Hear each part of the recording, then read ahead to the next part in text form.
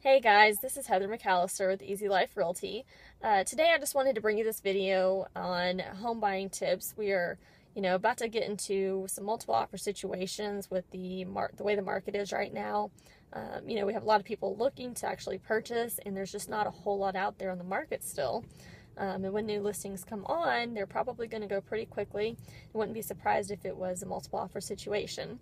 So what I wanted to do was give you some tips on how to make your offer, possibly win the home over other clients' offers.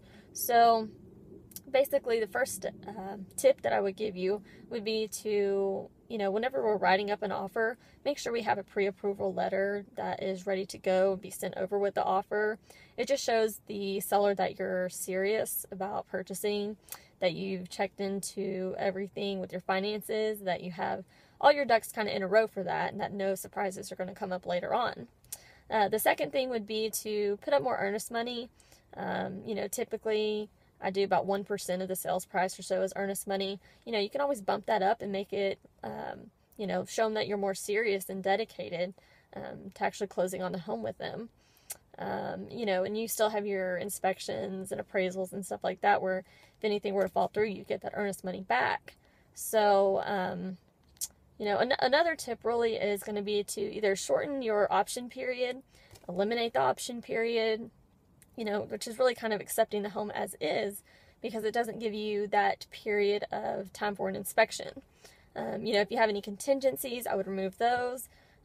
So the next thing really is going to be to write a personal letter with your offer. It really just kind of hits home and makes them humanize the offer, really. Makes them kind of want to work with you versus somebody else's offer. And it's going to really pull on their heartstrings to show them that you want to make the house into a home that was precious to them. You can make it precious to you, making memories and stuff like that. Let's see. The last couple things, I guess, really is just going to be make sure you're flexible with your close date. If the seller needs to stay there extra time after closing, you can do a temporary lease back. You close sooner, as soon as everything is done with the lender and title company. Let them know that you're flexible, really. And just make sure that it's a good, strong, solid offer overall. Let them know that you're flexible, with a couple of different things. If that's something that, needs to be worked out, let them know that you're willing to work with them just to get the home. And that's really all I have on that. But definitely work with your agent. If you'd like to look at any homes in the Texoma area, please feel free to text me or give me a phone call. My number is 817-319-6126, and I would love to help you.